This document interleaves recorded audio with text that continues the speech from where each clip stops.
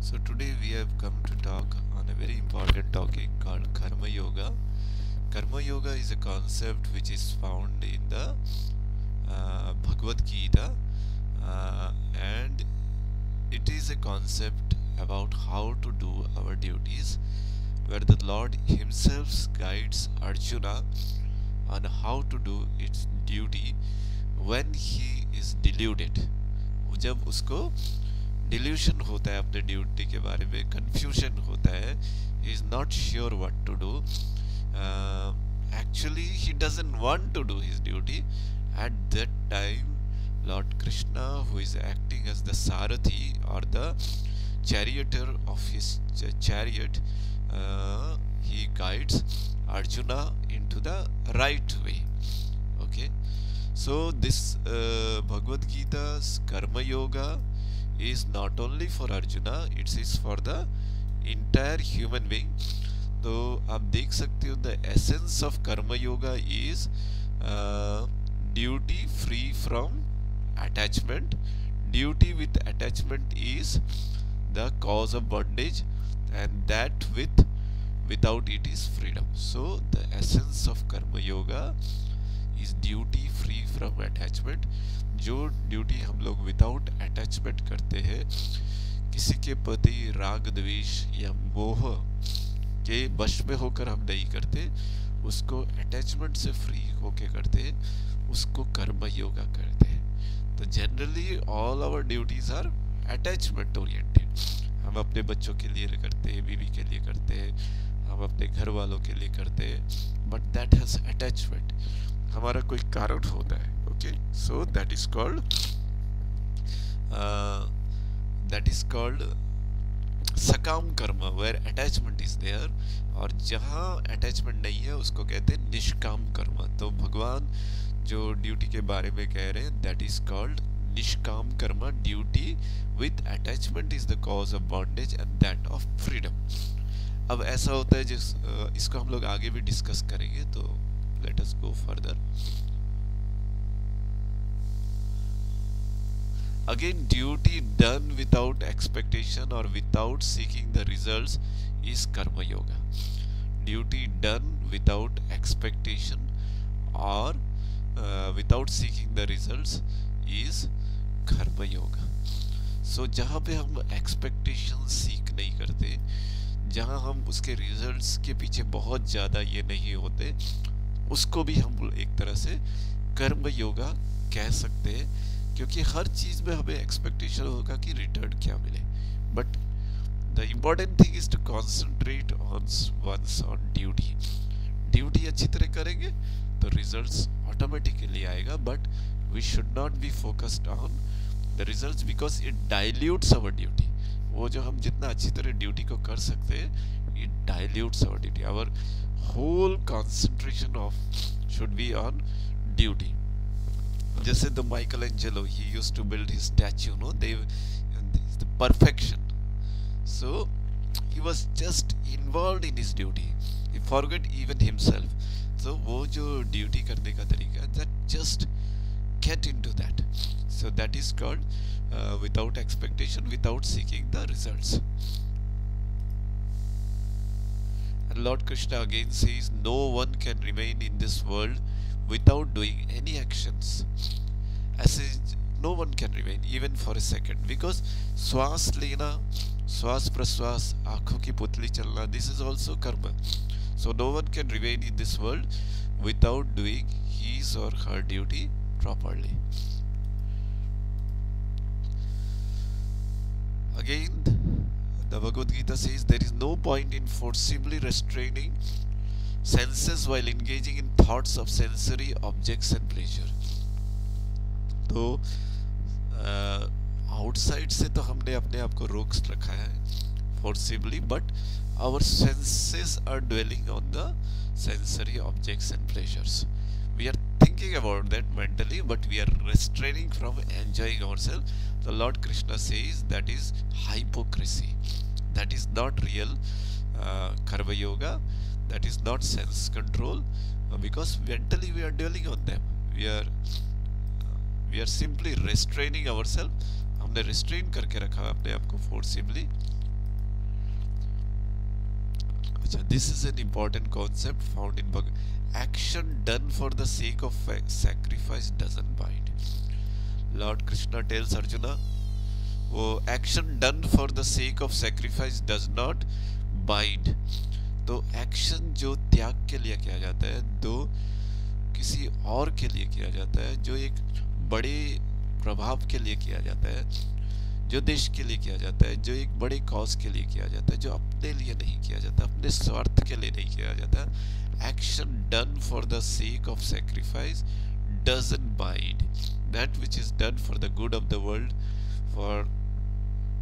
for a higher cause, for a cause which has no self-interest, is called sake of sacrifice and it doesn't bind. तो इस तरह के action को भी हम कर्म योगा कह सकते हैं. Then Lord Krishna tells, one who is satisfied in the self and derives happiness from the self is said to be free from his duty, as he is not attached to as he is attached to nothing except his self. जब कोई अपने self में ही satisfied है and from the self is said to be free and derives happiness from the self. He is not attached to anything, he is not attached to any person, anything, और वो उनसे happiness expect नहीं करता, अपने self से ही वो happiness को generate करता है और एक्सपेक्ट करता है. For that self he does his duty. मतलब अपने ही आत्मा के लिए करता है, अपने ही कल्याण के लिए करता है, अपने ही अंदर बैठे ईश्वर के लिए करता है. Then even while doing his duty he is said to be free. He is not attached because वो जैसे एक ट्रैफिक पुलिस होता है, there are cars around him but not a single car he sees. जो mint में काम करता है वो आगे पीछे उसके नोटों की गड्डियां रहती है but not a single rupee he sees. दो कैशियर होता है बैंक में, उसके भी आसपास काफी नोट्स होते हैं बट एक भी नहीं होता उसका.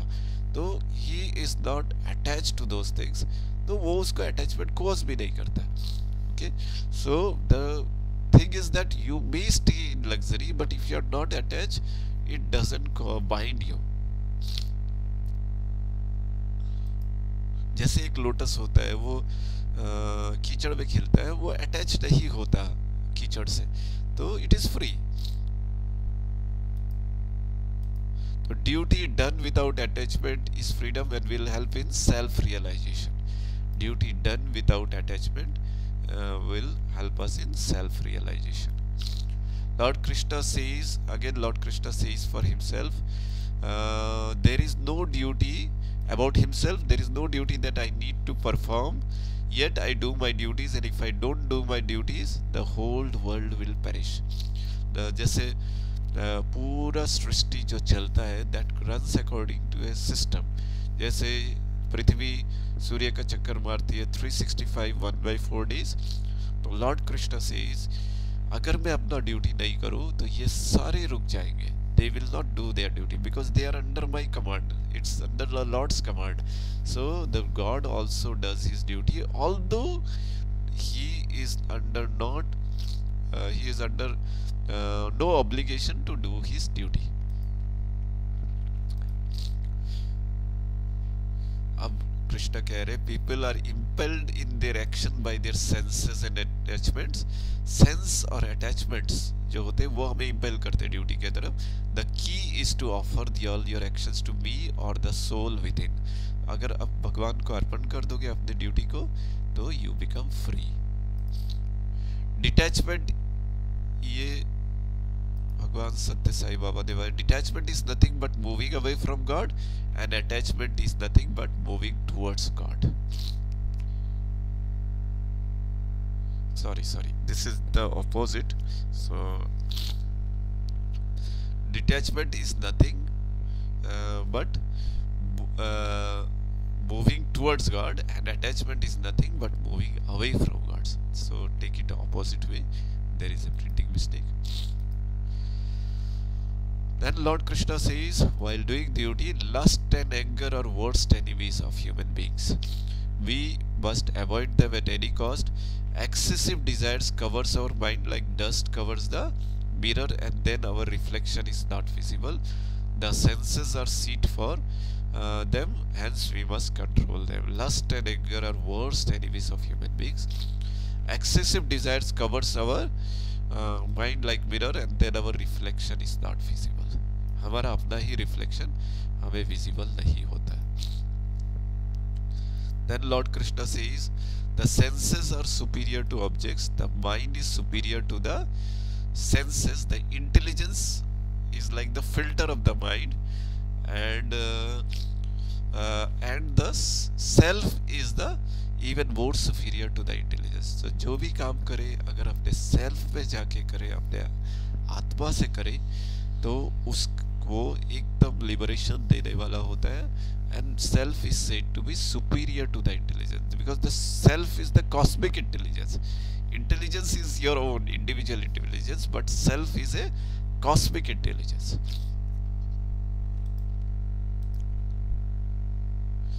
At the end, Krishna says, surrender all actions to me, all work to me. This will free you from free you completely. Do all actions for me. जो भी करते हो, at the end of the day, say I have done for you, Krishna, for the God himself. जैसे अगर हम कोई class ले रहे तो think कि जो स्टूडेंट को हम लोग करा रहे, those are gods themselves. I am not teaching. The God sitting in me is teaching. Okay, so this is an example how we can get rid of attachment to our duty. So this is very simple, and all this conversation happened in the battlefield, and this karma yoga is included in the 3rd chapter of the Bhagavad Gita. जब Arjun deluded हो जाता है, भगवान इस message को कब देते हैं? When Arjun gets deluded, he throws his gandhi with the nose, उसका बॉडी प्रेस्क्राइब करने लगता है रिलेटिव्स को देख के, अपने रिलेटिव्स को अपोजिट साइड्स में देख के, भीष्म पितामह को देख के, द्रोणाचार्य को देख के, अपने कौरव भाइयों को देख के, जब अर्जुन ये कहता है कि मैं युद्ध नहीं करूँगा, मेरे पसीने छूट रहे हैं, मेरा बॉडी प्रेस्पायर कर रहा है, मेरी बॉडी काँप रही है, तो I don't want to do this duty. सो वो अपना गांधी धनुष को फेंक देते. तब कृष्ण कहते तुम में ये नपुंसकता कहाँ से आई, तुम में ये हृदय दौर्बल्यता कहाँ से आई. You R A Kshatriya, for a Kshatriya it is war is sacred, it is your duty to fight. अब तुम अगर इस Arjun says gives lot of argument कि वार में हिंसा होगी, हम अपने ही रिलेटिव्स को हरा के मार के जो राज्य का भोग करेंगे, उस भोग में क्या फ़ायदा है. तो दिस तरह के आर्ग्यूमेंट्स ही गिव्स, और हम नरक जाएंगे इस तरह के नरसंहार से. Krishna tales if you don't do your duty you will go to नरका, and this is your duty, this is your स्वधर्म, दिस इज योर स्वधर्म. मतलब जैसे क्षत्रियों का स्वधर्म होता है, उसका अपना धर्म वार करना, ब्राह्मण्स के लिए उसका धर्म पूजा करना, एक टीचर के लिए पढ़ाना.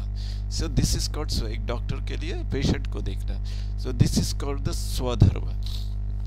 तो Lord Krishna says if you don't do your duty then you will go to नरका, not by doing your duty. So do your duty without attachment, because ये जो तुम्हें सामने दिख रहे हैं, ये धृतराष्ट्र, ये दुर्योधन, ये भीष्म पितामह, ये द्रोणाचार्य, ये सिर्फ बॉडीज है. ये हम बॉडी तो टेम्पररी है. The matter will and, matter is subjected to birth and destruction. सो कोई भी चीज ये आपका हमेशा लास्ट करने वाला नहीं है, बट वो जो लास्ट करने वाला है वो है आत्मा. आत्मा की कभी मृत्यु नहीं होती, शरीर का मृत्यु होता है. तो Lord Krishna gives the message of the soul to arjuna कि जो आत्मा है वो उसी तरह है, जैसे हम कपड़ा बदलते हैं उसी तरह वो शरीर बदलता है. So don't cry for it, because in any case ये जो बॉडीज तुम्हें दिख रही है ये तो subject to dissolution, but Atma is eternal. It is neither born nor dies. It that is Sachidananda Swarupa. So don't worry. And Bhagavan Krishna gives a beautiful slok: Nainam chindanti sastrani, nainam dahati pavak, nainam kladyanti yatyapo, nainam shoshyati maruta. The Atma cannot be burned by when be destroyed by weapons. It cannot be burned by fire, it cannot be wetted by water, it cannot be dried by wind. So don't grieve about the body. तो body अगर burn हो, ये एक जातस से ही ध्रुवो मृत्यु, whoever will be born will die, और जो भी डाई होगा उसका फिर रीबर्थ होगा. अगर ये भी कंसिडर करें कि रीबर्थ नहीं होता है, then also why you are crying, because all beings who have come on this earth will one day die. So we should not worry about that. Lord Krishna tells Arjuna, और अर्जुन को एक ही बात कहते हैं, अपना ड्यूटी को करो. Duty is sacred. Sorry, duty is sacred. तो ड्यूटी को अपना निभाने के लिए श्री कृष्ण अर्जुन को बार बार कह रहे हैं. So thank you so much. This is in short कर्म योगा.